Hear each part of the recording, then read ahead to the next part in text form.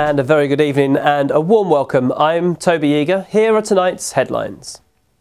Police in Biggleswade urge residents to be vigilant after a spate of robberies. Plans for Leighton Buzzard Retail Park get the go-ahead. A government scheme boosts job prospects for local entrepreneurs. And a 3D visualisation is released showing the new Bedfordshire-based Centre Parks. In sport, Bedford school pupil set for Winter Youth Olympic Festival. Recent FA Cup clash proves a success for local policing strategy, and success for the Bedford ladies hockey team. And later in tonight's extended programme, TV Bedfordshire meets its first local community champion. Bedfordshire Police are appealing for witnesses to come forward after 2 robberies took place in Biggleswade. The first happened at around 6:15 p.m. on Friday evening, 15th of February, as a 15-year-old victim walked along an alleyway in Palace Street towards the train station. 6 males were blocking his way, and as he tried to pass, one of the group grabbed the victim and demanded he handed over his mobile phone. The victim broke free and ran towards the train station, but was chased and tackled to the floor.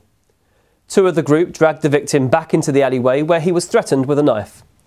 The offenders took the victim's mobile phone before a member of the public intervened and the offenders fled the scene. The 2 offenders are both described as white males in their late teens or early 20s. The first offender is between 5 feet 9 inches and 6 feet tall, of medium build with dark shaven hair, and was wearing a light coloured hooded top. The second offender was around 6 feet tall, of average build, and wore a black hat and a light coloured hoodie. Just after midnight on Sunday, February 17th, a similar robbery took place in an alleyway which runs between Langford Road and Hitchin Street in the town centre. The 19-year-old victim was talking on his mobile phone when a group of 5 males blocked his path. One of the group then punched the victim twice, causing him to fall to the floor. Another offender kicked the victim to the head and body, while 2 other offenders searched the victim, taking his mobile phone, tobacco, small amount of cash and one of his shoes.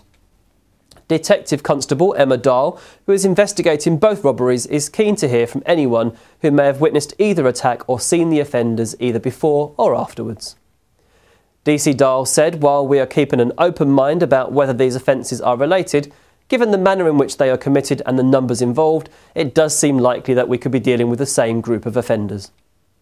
If you have any information relating to this incident, contact DC Dahl in confidence on 01234 275 357, the non-emergency number 101, or text information to 07786 200011.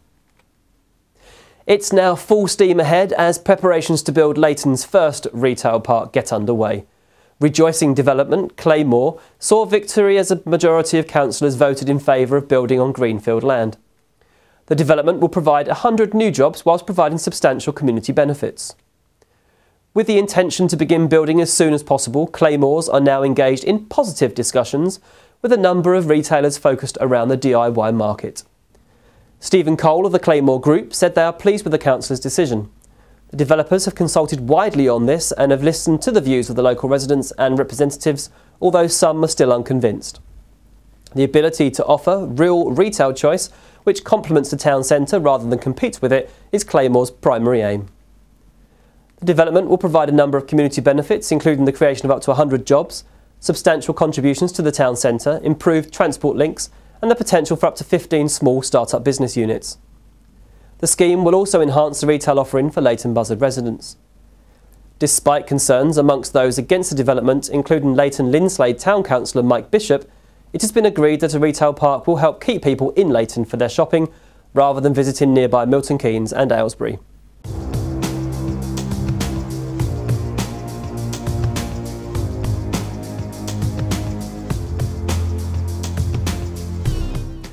Unemployment figures nationally are falling, but there are still a large number of local people out of work and claiming benefits. Let's take a look at the Office for National Statistics for most recent figures. Employment was 29.73 million, a rise of 154,000 compared with the previous 3 months, and 71.5% of people aged 16 to 64 were employed. Turning our attention to unemployment, 2.5 million people aged 16 and over were out of work, but seeking and available to work, a fall of 14,000 on the previous 3 months, and 7.8% of the labour force aged 16 and over could not find a job. Looking at those not in the labour force, known as economically inactive, 8.98 million people aged between 16 and 64 were either not looking for work or not available to work, a fall of 94,000. In January 2013, 1.54 million people aged 18 and over were claiming job seekers allowance, which is a benefit related to looking for work, a fall of 12,500 on December 2012. One government scheme to tackle these statistics, worth £112 million, aims to help young people start their own business. The Startup Loans Initiative, chaired by former Dragon's Den investor James Khan, has recently supported its 1,000th young entrepreneur and could similarly help business residents back into employment. The former Dragon has found enormous satisfaction in the fact that those supported so far are also creating employment. He predicts that if each of the business startup loans supports creates 2 or 3 jobs, that will be 100,000 jobs created by this initiative alone. Business Minister Michael Fallon said Startup Loans is going from strength to strength. The UK has a proud history of innovation and enterprise, and this scheme is helping to unleash that entrepreneurial streak for the next generation. Applications have almost more than doubled in the last month, from 3,000 to more than 8,300 in January. The current target of backing over 100 businesses a week to include funding and mentoring is well in hand. The programme is available to anyone between the age of 18 and 30 whose business is in England. A low-cost loan and a free first-class mentoring means anyone with a great idea and the passion to make it work can now start their business. Here's a short video explaining more.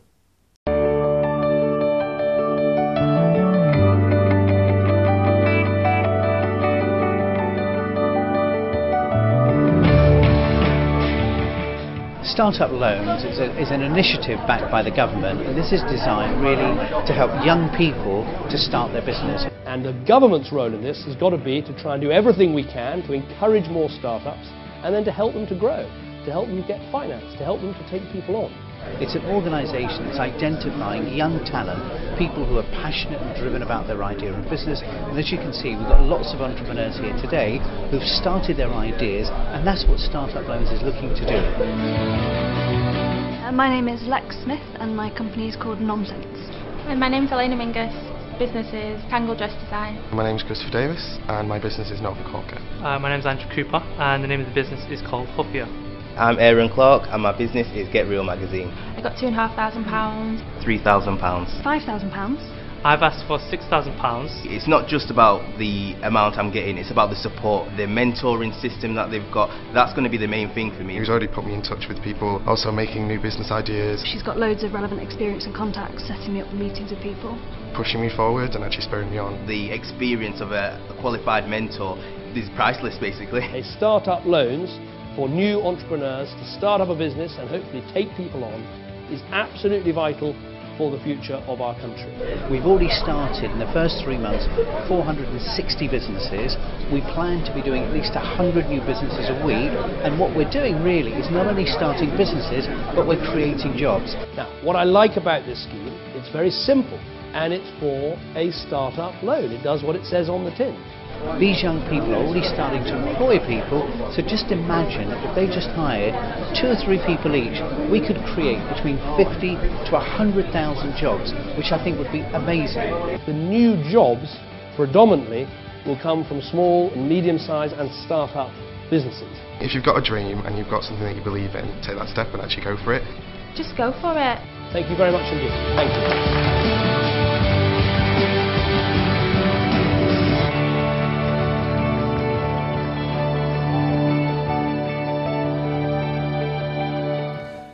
Construction of Centre Park's new £250 million village, Woburn Forest, is on schedule to open to guests in spring 2014. And to mark the fast approaching completion of the site, the company has released a 3D visualisation of how it will look. Centre Park UK Chief Executive Martin Dolby said that although the development has been hit with snow, wind and rain over the last few months, the team has worked hard to ensure they remain on track to open to guests in spring 2014. Woburn Forest will be Centre Park's 5th UK village and will comprise 625 forest lodges, a 75-bedroom hotel and spa with 6 associated spa suites and 2 leisure buildings, including indoor sports facilities, subtropical swimming paradise, restaurants and retail outlets. It will also include an outdoor sports and leisure facility and a lake. Bookings for the new site will open this summer.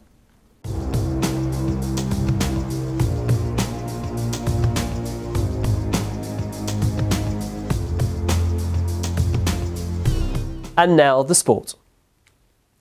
Bedford School's Luke Riddell has been selected to compete in the Winter Youth Olympic Festival in Brasov, Romania later this month. Riddell will be racing in the slalom and combined slalom alpine events against the world's top juniors. Riddell is the youngest participant of the Federation of International Skiing Circuit. The 16-year-old GCSE student, who started to race seriously when he joined the Ambition Race Academy, aged 13, spent last summer training and racing in Chile until an injury in the downhill event curtailed his training. Regardless of this, Luke's inclusion at the Youth Olympic Festival will provide a valuable platform for gaining international experience for those still developing in the sport. Despite the disappointment for Luton Town at their exit from the FA Cup 5th round at home to Millwall recently, Bedfordshire Police have declared the policing operation a huge success.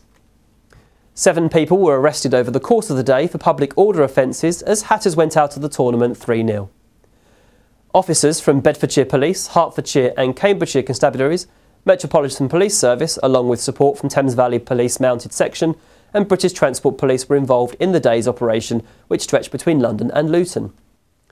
It was an excellent partnership between Bedfordshire Police, the clubs, the other forces and agencies. It's a shame that a small minority behaved badly after the game, but the vast majority of fans enjoyed the occasion despite the result on the field and went away without causing any problems. Pleased with the outcome of the operation, Bedfordshire Police and Crime Commissioner Ollie Martin said that the police got it right despite a few unpleasant people who didn't go to the match but were looking for trouble and nearly got their way. Steph Hollyoake chose the perfect time to score her first goal for Bedford Ladies Hockey's first team on Saturday 16th of Feb, striking in the final minute of the East Premier League clash to inflict a first defeat of the season on table leaders Holcombe. The result closes the gap between the Maroons and the leaders to 8 points with 4 games remaining. What made the victory even more impressive was the fact that the win over a side boasting a South African Olympian in Shelley Russell and 2 other internationals was achieved without 5 key first-team regulars. Bedford held the Kent side to a 1-1 draw, maintaining a strong defence until the dying seconds when Kate Costin managed to pass 2 defenders in the area to find Hollyoake at the back post, who then sealed the win, giving Bedford the result of the season. The result and performance will give coach Graham Markham some interesting selection decisions for future games after impressive debuts for their second-team players. An addition to our bulletin this week is our new feature, Local Community Champions. Last Wednesday, I went along to Dimensions Fitness in Luton to meet our first recipient of this prestigious award.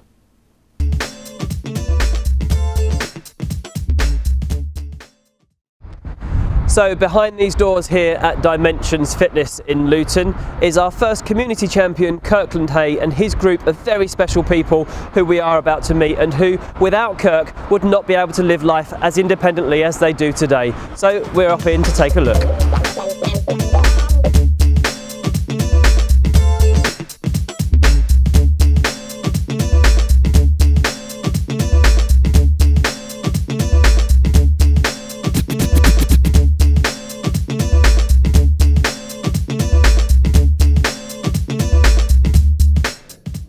So the members have begun their session behind me. They're warming up at the moment in the studio with Kirk, and I've just been informed that I'm going to be joining in with the session, so hopefully it won't be too much hard work for me, but we'll see how it goes. Remember smiling, thumbs down towards the floor, palms away, and lift the chest up. It's smile.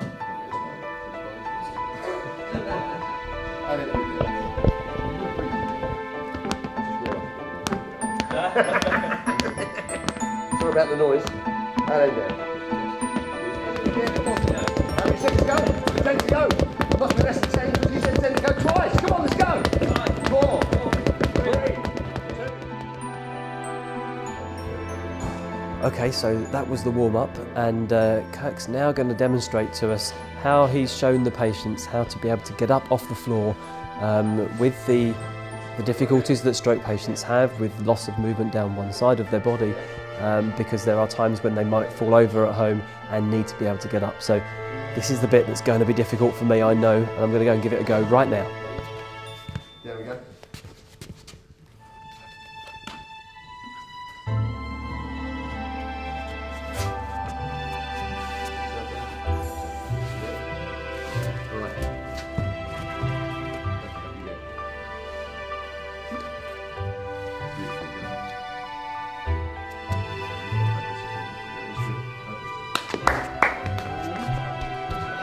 get rid of one side of your body. Yep.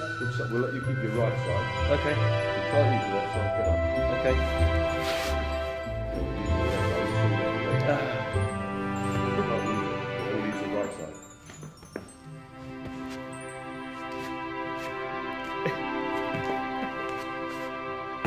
I can't do it. That's really hard. Right. Roll over. The way to do this is you're going to hit yourself, so your bad side is like this. Okay. All right. So if you come over onto this side, roll yourself over. Yeah. Right, then you push up onto that side now, can't you? Yeah, okay. Yeah? Yeah. Okay, now get that legs, get the knee up. Okay, and then use that to straighten yourself up. Yeah. Yeah. Right, I should let Eddie go around there. Wait for this one, right? Yeah, there you go. Your right side.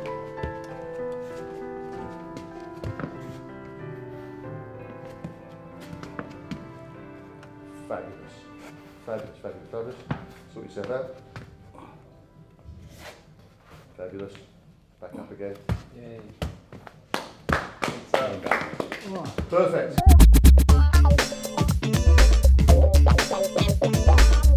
Other than the therapy side of things, why else do you come here? Well, you meet nice people and the staff are lovely. Yeah.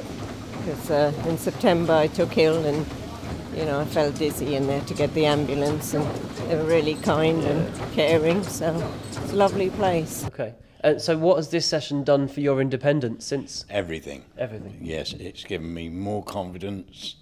I can now go out and about, whereas before I was a bit reluctant to in case I fell or what, but it's really built me up. It's further along. Yeah. But Ivan, we did get you to this stage, didn't we? Yeah. Where you could go on the floor like this, be on the floor like this, and from here go to here, Yeah. and get up. Yeah. Wow. Hi Kirk, it's great to meet the man behind these great classes. Can you tell us a bit more about how you began them? Yes, Toby, I can. It's a bit of an accident. One of my members, who's a physio at Luton and Dunstable Hospital, came and asked me if we could do anything for their stroke habilitation classes. And what seemed to happen was that they did 6 weeks with the NHS, and then they were let go into the street, effectively. And she thought they needed something a little bit more, and we put a 4-week trial together, and 4 years later we're still doing it. Kirk, the members don't pay a lot of money for what seems to be life-changing therapy. So what do you get out of it? What does Dimensions benefit? It's a personal benefit, actually.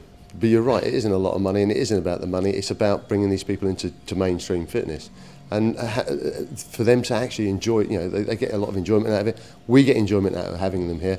And is it life-changing? Yeah, it is life-changing. Fitness is life-changing. Yeah. And fitness is for everybody. Excellent. And we just want to do that for them. So it was good. Fantastic. So Kirkland Hay, our first community champion.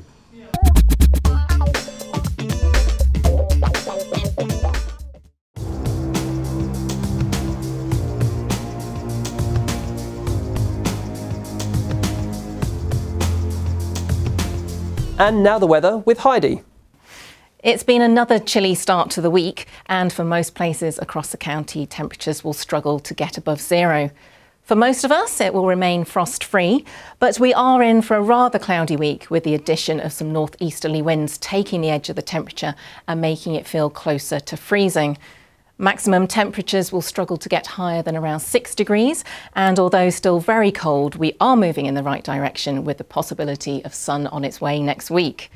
The overnight temperatures will remain above zero with a blanket of cloud overhead. There may be a few spots of light rain and drizzle in some areas over the next couple of days, and then particularly on higher ground. But for most of us, it will stay dry.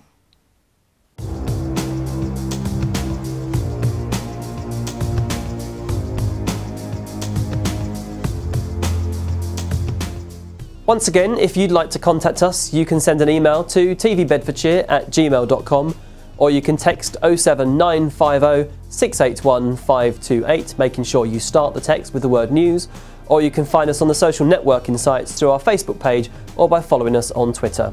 Until next time, bye for now.